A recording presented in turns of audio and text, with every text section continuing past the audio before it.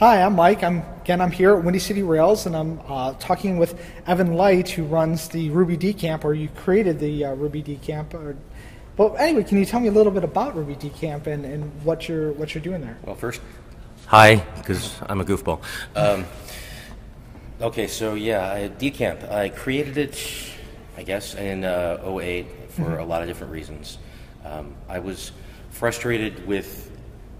I was sitting in the audience at RailsConf, I guess it was in '08, and Chad Fowler was giving a presentation. He was giving his keynote, and he made one remark. He said, "I don't do well in classroom environments," and so I instantly blocked everything else he was saying after that and thought, well, I don't really either. I don't imagine most of the people here either. Why are we listening to this? Yeah. And so I just kept thinking about that after that event, and I realized, well, then we've got this whole conference model backwards. We shouldn't have one person standing at the front of the room all the time.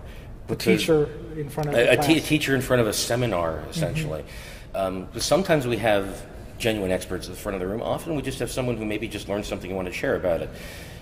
So my question is really, what makes these people so qualified to stand on the stage? And when you reflect on it, and this is awfully ironic, maybe hypocritical, I'm talking about this at a conference that I'm speaking at, but the speakers at conferences are chosen by a very select few individuals, the people who run these conferences, for any number of reasons. Not necessarily because of some unique special competence, not necessarily for a reason that necessarily behooves the audience, but it behooves those people who are running the conference. So maybe better to, instead of having a, if you will, an elitist group or an elite group, an exclusive group, choose who speaks at events, that everyone should come gather together and share what's interesting to them, what's important to them, and what they want to learn about, and then grow together as a group, collectively. Yeah, that's a very interesting perspective about the elitist. I have to. Elitism is a strong word. But it's the. I've been guilty of it myself. I'll use a different word or a different phrase. Hero worship. Yeah, well, or thinking about who's going to bring people into the conference. Marketing. And that was the aspect I was going to go at. Is that I know I've sat down and looked and said, you know, this person is really well known. This person is going to be somebody that people are going to want to see, and they're going to bring more audience and make more value for the conference. And which is a silly thing, especially for a free conference. Well, this is a paid conference. I can't speak to that, but doing free events, it's, you know, who am I serving? Well, DCamp wasn't originally free. The first year, it was a little more formal. It had the basic format I described, but it was $100 because we had it at a hotel venue. And that added all kinds of complication. And it was Chris Williams from the JavaScript community who had participated in the first DCamp, if I recall. Actually, he sponsored, come to think of it. He said, why not hold it at a campground? And that just hit me like a gold brick in the side of the head. Yeah. It's the word camp. Well, no, it's not just the word camp. It's just, I'm a bit of a tree hugging hippie, and yes. Yeah. So we did it at a state campground. Manassas was the Manassas Battlefield Campground, I guess, or the Battlefield Park has a campground. And we only had maybe 12 people who stayed overnight. But for those of us who stayed overnight during the camp, it was a hell of an experience. Then I heard about this role-playing game group that a few friends of mine participate in, and they have a yearly gathering at this cabin camp. And I went and investigated it. It actually has a cell phone signal, surprisingly. And I looked at the space and thought, this is just magnificent. The price is $800 for 4 nights. Yeah. It has a professional kitchen, a walk-in freezer, a sleeping room for 78 people. Right. How much more perfect? And it had plenty of electricity. We didn't blow any breakers for 2 years. We haven't blown breakers for 2 years now. Yeah. How much more perfect could it get? It was so cheap. Yeah, and it gets people out of their element, and it's just far enough from civilization. Prince William Forest Park in Virginia, it's about maybe 40 miles outside D.C. It's hard for people to leave. It's just inconvenient enough for people to go home that even the locals tend not to want to. So we have 3 days, three and a half days or so of people stuck together in the same place. Yeah. And that can be really powerful. Yeah. Well, and also being out in the greenery is got to be enough of a disruption of what your typical mental state is inside of a building, inside of artificial lighting. You know, you're out and there's green and there's the big blue room. Yeah. That's from a comic strip, but. Yeah, well, yeah, the big blue room that is the great outdoors. But yeah. it sounds like it kind of breaks routine, it breaks a rigid expectation of how a conference should be. And that's what we try to do across the board. Okay. And would you do anything with trying to bring in local user groups or anything like that? Well, at first I tried to market, if you will. I sent emails out to user groups up and down the Mid-Atlantic. And because I lived in the metro area, I lived in Northern Virginia most of my life, I knew a lot of people in that area, so I would talk to them the most in the first few years. Was mostly local people, but I'd always had the intent to try to make it big, not necessarily in size, but in terms of reach, because again, I feel like the conference model just doesn't seem right, especially for a group as diverse as the Ruby community.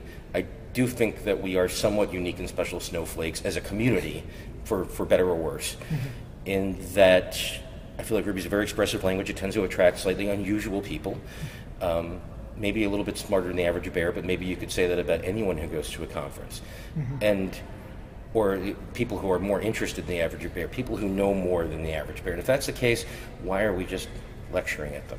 Right. Though I already said that. Yeah, well, it's an interesting perspective. It's knowledge is just it's just knowledge until you put it into action. And a lot of times we come into a conference and we get knowledge, but no action. But one of the other aspects that troubled me about the conference environment is a lot of people. I found this about myself years ago. A lot of people go to the conferences not for the presentations, because you see, we were talking about this a moment ago before we rolled camera. You see people with laptops open, typing away all the time. They're not really paying attention. So why are they there? They're not really there for the presentations. They're there for the other people, or what sometimes we call the hallway track. So the idea then was, well, let's make something that's essentially starting as a hallway track.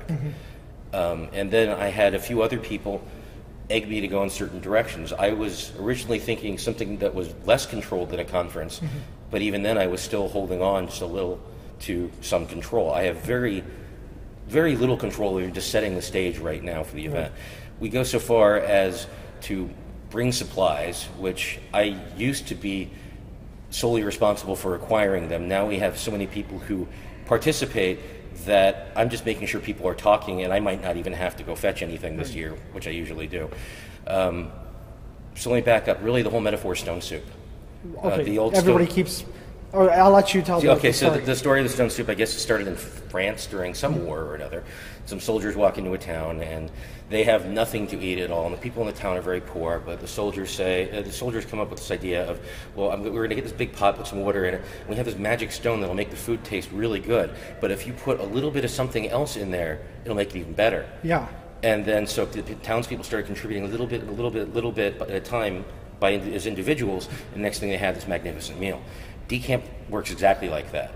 The first year, or I guess the second year when we were really in the woods, I went to Costco, loaded up my father's Subaru Outback because my car can't load as much stuff. Bought all the supplies at Costco, dragged them out there, and my father dragged his grill out there.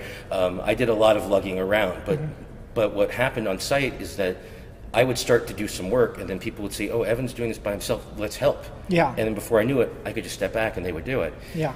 And whereas this year we've evolved to the point where occasionally someone would walk up to me and say, do you think I should do so-and-so? Like, do you want to?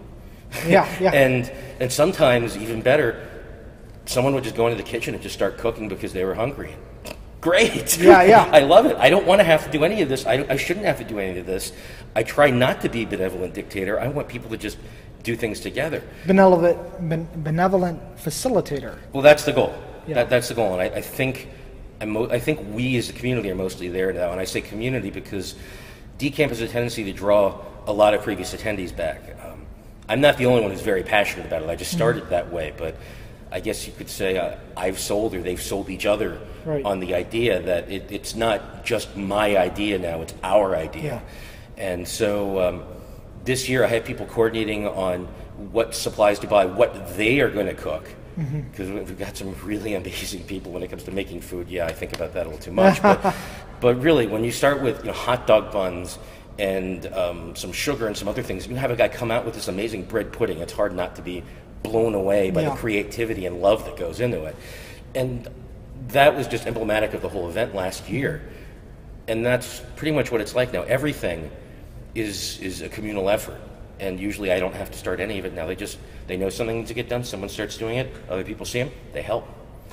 So I'll say it on a camera now. Oh my God, I don't think I've done this before. It's basically a socialist experiment in the woods for a few days. That big it's a little S commune. word. Yeah, it's a big commune. No, it really is just essentially a commune. Just we drop in the supplies at the beginning, occasionally resupply during, from a central budget, if you will. I just break the checks to people. Okay, so I'm the Politburo. I control the checkbook, but there really isn't a no unless we don't have money. Right. Because people are very reasonable about their expectations usually, collectively, and things get done. Yeah. And, just kind of thinking about going, the conversation also that we had a little bit before, just kind of switching gears, I know that you're also very involved with looking at, and you've been vocal about, equality at the conferences and seeing a mixed audience of people that it's traditionally a white male young audience at conferences. Is that something that I'm sure you have an opinion on and could make a comment on? Have you seen like a change over the years with any kind of attitude towards women and people who would otherwise be considered minorities at conferences? I've seen collectively over the whole of the conferences in the Ruby community a trend toward reaching out more. Railsbridge has been around for a few years now. That's a women's outreach group essentially. I've seen more outreach toward minorities. I'm proactively trying to get more minorities involved, more women involved. And it's not that I shoot for a quota, but I know worthy people. I know people who are passionate, who are interested, or are extremely talented, and there are a lot of people like that in the Ruby community. Right. So we don't have to bring out representative numbers. We can skew them just a little bit. Why not? Right. Because we're stronger. I've always been a very big believer that we're stronger for diversity. Monoculture is death, and so having more women involved is a good thing. Having more minorities involved is a good thing. More perspective, more disagreement, as long as it's constructive, is a good thing. Okay, and but I mean, what I was trying to get at is the well, I actually can't remember what I was going to get at, but that's okay because that happens every now and then. But thank you very much, Evan, for taking the time to speak. You're welcome. with me. Thanks, Mike.